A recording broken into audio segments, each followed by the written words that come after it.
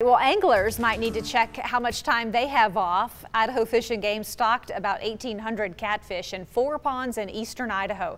May be worth a trip for you. Fish and Game says it added the catfish because the warm temperatures make trout lazy during the summer and less likely to feed aggressively. That's why you haven't been catching the trout.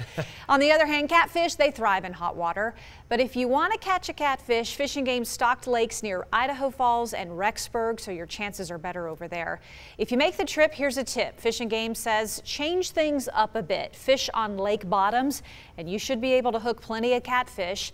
Fisheries manager Brett High says a hook, sinker, and a worm are all you should need to get into catfish. He says he likes to let them chew on it for a little bit before setting the hook to make sure that they are committed. Catfish aren't the prettiest of fishes, though, I will say that. But as you know, living in Tennessee, yeah, they're good eating, though. They can be. Darn good eating. Yeah, and sometimes all you got to do is stick your hand in there and let them just kind of bite on your fingers. Just 3 things you need. That's all you need. Yeah. That all sounded like an old wives' tale. Like, if you want to catch a catfish. Yeah, it's that's true. That's why I included that information, because I loved it. I was like, that's what we need to know if we want to go catfishing in eastern Idaho. It's easy to do. We're adding that to our summer bucket list. You know, we're running out of time here, and it's a good day for some fishing, I suppose, especially if those catfish like the warm water, because it's warm indeed.